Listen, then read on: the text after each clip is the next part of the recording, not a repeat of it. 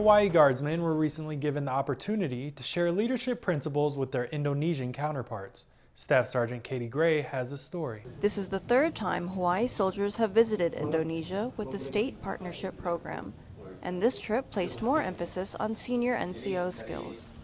A lot of these NCOs are very young. They've only been in for 2 years, 3 years. One just made 2 years in the military. So teaching them how to be leaders, I think that's the biggest impact that we had.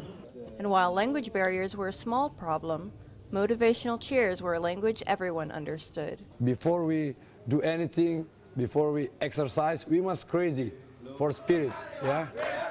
Reporting from Bogor, Indonesia, I'm Army Staff Sergeant Katie Gray.